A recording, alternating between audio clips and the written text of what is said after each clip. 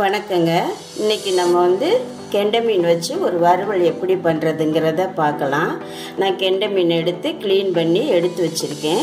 இதுக்கு கலக்கிறதுக்கு தேவையான மசாலா பொருள் எப்படி செய்கிறதுன்னு பார்க்கலாம். மஞ்சத்தூள் 1 ஸ்பூன், சோம்புத்தூள் 1 ஸ்பூன், மிளகாத்தூள் 2 ஸ்பூன், இஞ்சி பூண்டு பேஸ்ட் 1 ஸ்பூன், மிளகு பொடி ஒரு சின்ன ஸ்பூன், தேவையான அளவு உப்பு எடுத்திருக்கேன். இதோடு கூட நம்ம மீன் மசாலா தடவும் போது எண்ணெயில் போட்டால் உதிரும். அதனால ஒரு 2 ஸ்பூன் அளவு கார்ன்ஃப்ளவர் எடுத்துக்கிறேன். இதை முதல்ல ஒரு பேஸ்ட் மாதிரி பண்ணிக்கலாம்.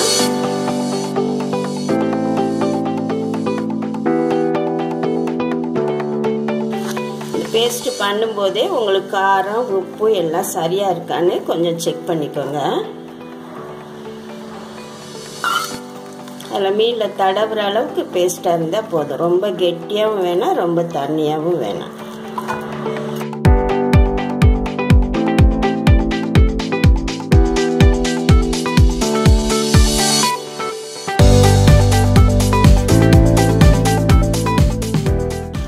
மீன் முழுசாக பொரிக்கிறதுனால அங்கங்கே கீரல் போட்டிருக்கேன். அந்த கீரலுக்குள்ளே முதல்ல மசாலாலாம் போகிற மாதிரி வச்சுருவோம்.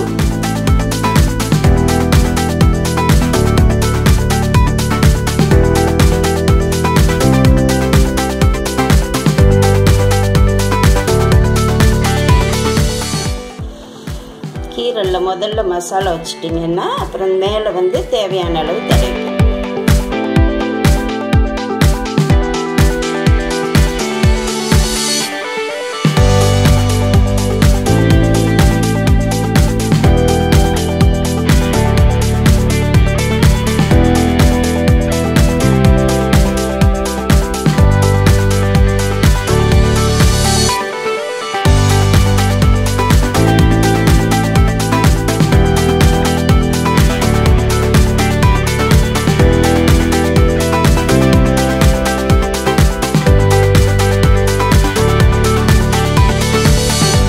தடவிட்டு இந்த மசாலா நல்லா ஊறணும். குறைஞ்சது 1 மணி நேரம் ஊறுனா நல்லா நம்ம போட்ட உப்பு காரம்லாம் பிடிச்சி மீன் நல்லா டேஸ்ட்டாக இருக்கும்.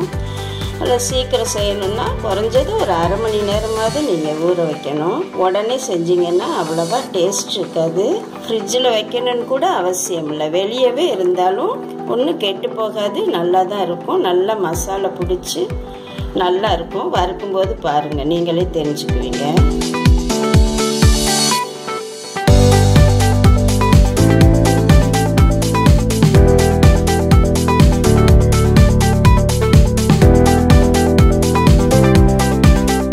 நல்லா ஊறட்டும், அப்புறம் பொரிக்கும் போது பார்க்கலாம்.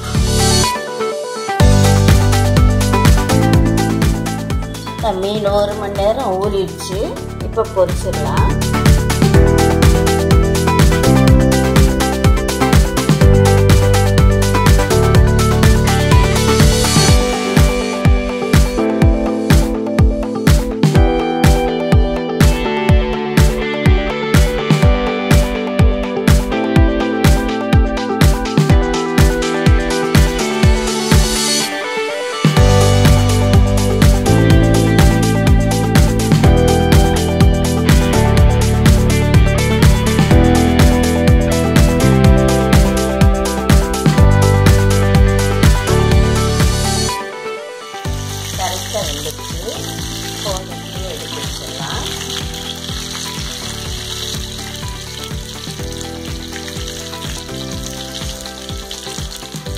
இதுக்கு மேலே முருக விட்டோம்னா கருவாடு மாதிரி ஆயிடும். இது சரியான பக்குவம்.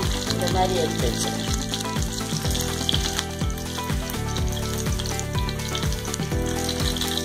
மசாலா ஒட்டாமல் எண்ணெயில் இந்த மசாலாவும் இல்லை பாருங்கள். இதே மாதிரி நீங்கள் செஞ்சீங்கன்னா மசாலா நமக்கு வீணாகவும் ஆகாது. மீன்லேயே எல்லாம் நல்லா போய் நல்லா ருசியாக இருக்கும். 1 hour ஊறினா நல்லாயிருக்கும். நம்ம செஞ்சிட்டு இருந்த கெண்டை மீன் பொரியல் ரெடி ஆயிடுச்சு. இதே மெத்தடில் நீங்கள் செஞ்சு பாருங்கள். செஞ்சு பார்த்துட்டு கமெண்ட் பண்ணுங்கள்.